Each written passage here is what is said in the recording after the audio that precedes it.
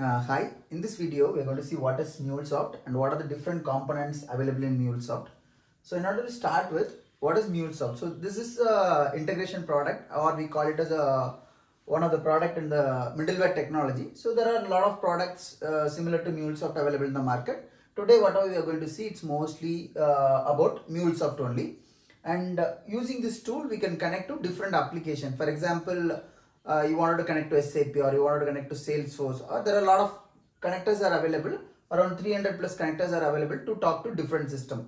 So for example, in your organization, you wanted to exchange your data between different systems. So then you can use MuleSoft tool in order to connect and in order to exchange the data. And when we exchange the data, if you have XML and the receiving system needs in a JSON format, those kind of conversion also we can do it in MuleSoft, and then finally we can send the data to the target system. And in MuleSoft we have a different component, but at high level, right, mostly we'll use Anypoint platform and Anypoint Studio. So what is Anypoint platform? It's a web-based tool which is anypoint.mulesoft.com, which is a web URL which you can log in and then you can see different components. So this is kind of a management component where we internally also call it as a control plane which can manage many components. And this Anypoint Studio, it's like a Eclipse based studio or IDE using which you can develop a Mule application, and also it has some MUnit, which is a MuleSoft unit testing framework, and also data wave. So this is the one we use it for any kind of mapping in order to convert one format to another format. And then Anypoint platform, we have many components, but again I have mentioned only very key component only here. So the design center. So when I start with design center, right, so it's like you're going to design your API. So those kind of things you can do it from the design center, mainly to design your API specification. It could be a RAML or it could be an open API specification, which you can do it from this design center. So this design center has a wizard based development as well, where you can easily choose what method you need and what examples you wanted to set it. All those stuff you can follow your wizard, and using which you can create your API spec. Similarly, you have if you are comfortable with the RAML coding, you can type your RAML coding directly also, which will build the API specification.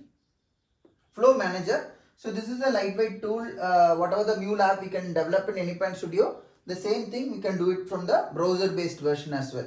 So for example, if you don't have any complex integration, you just have to pick some data and trigger some API. So those kind of simple integration you can do it via this Flow Manager.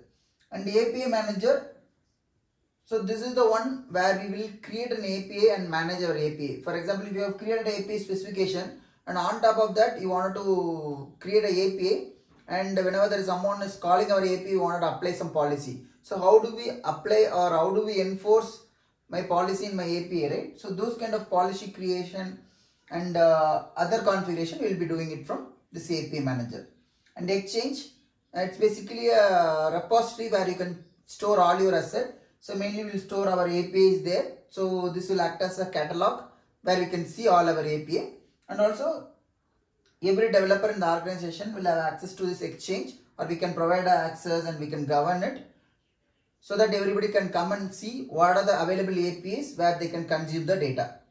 And Runtime Manager, so this is the main tool which we will be mostly using it for deploying our component. For example, if you wanted to deploy your Mule application into Cloud Hub, so you can use this one. Similarly, if you wanted to deploy the component to some other deployment option like Runtime Fabric, you can use this as well. So this is the place you will select your jar file if you wanted to do a manual deployment, and then you will select how many vCore you needed, how many RAM, everything you need it, that you can specify from here, and then you can finally deploy it into Cloud Hub, or the different deployment options are there using which you can deploy it. So this is one of the main component, which is Runtime Manager. And Access Management, so this is the place where we will create the user, assign the roles, and we will give access to different components. And Anypoint Monitoring, so this is the place mostly used by the support team, where they can do a monitoring for every day. They can go and see what are the application are getting failed or success, what is the success rate, and those kind of things they can monitor from here. So these are the main component. And yeah, so almost we have seen most of the important component, but again there are many components. Other than this also we have something called Anypoint MQ. So this is the messaging platform or messaging service from Anypoint platform. If at all, if you have any publish subscribe mechanism where you need to create a queues or topic, so then you can manage it from here. So internally we call it as a exchange there for topics. So anything that kind of integration you might need Anypoint MQ. And we have something called data graph, and we have